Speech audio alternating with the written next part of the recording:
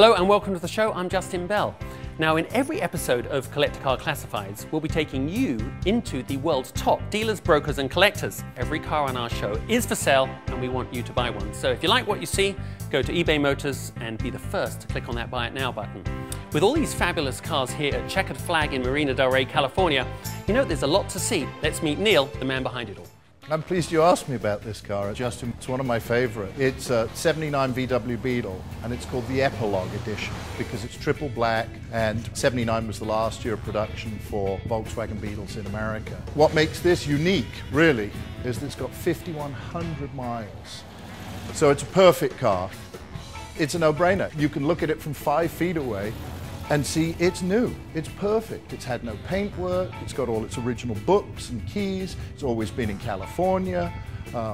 It's as new as they come.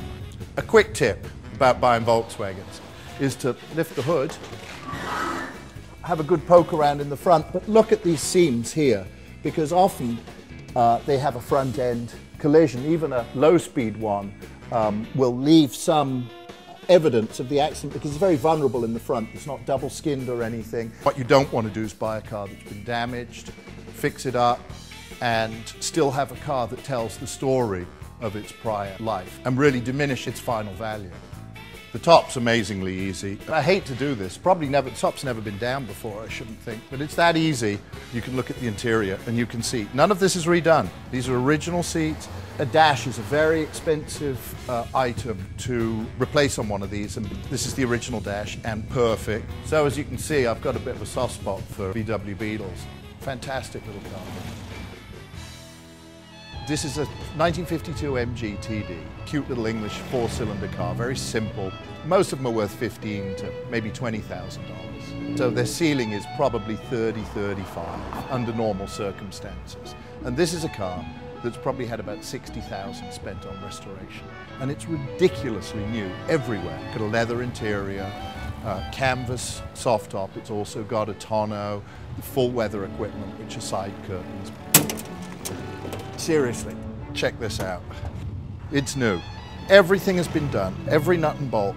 All mechanics, the engine, the trans, the wiring system. The doors fit beautifully. All the instruments have been reconditioned, even the steering wheel's new. A few helpful tips buying them. There's a lot of timber in the frames, and if you buy one from a wet climate, the timber can get very soggy, and it can be a bit of a nightmare to restore. So you want to check and see that the wood is good, and one of the ways to do that is see how the door fit is. Corrosion, obviously, is another simple thing, and that's easy to check. If you see rust in the chassis, it's a rusty car, stay away from it. You're not going to find another car like this. This is ridiculous value. Let's make a deal. This is a lovely little car we've got for sale. It's a 1959 Triumph TR3A, original paint, 65,000 miles, wire wheels, overdrive, 25,900. This is one of my favorites. 56 Alfa Romeo Giulietta Spider. I've restored this over the last 4 years. It's expensive, but it's gorgeous, 64,900. Finally, this is a 65 Porsche 356 SC coupe, matching numbers, rust-free, a really sweet little example. We're asking 54,500. Thanks for looking. This is another great car. It's a 1949 Chrysler Town & Country convertible. Why I like this car is because it's a deal. This sold at RM Auctions in 2009 for $123,000. The new owner spent another $25,000 dialing it in, and we're asking under $90,000. It's a great, unmolested, unrusty example that's really been dialed in. This has an 8-cylinder Spitfire engine, 135 horsepower. It's not only a desirable car, but it's pretty rare. I think they made less than 3,000 total production from 46 to 49, and in 49 less than 1,000 cars were built. And that was it. That was the end of the Town & Country convertible. I think they made the coupe for another year, and that was the end of the model run, and that was the end of Woody's for American car production. So check the Chequered Flag eBay store and hit the Buy It Now button, why don't you? Well, that's a wrap for this week's show.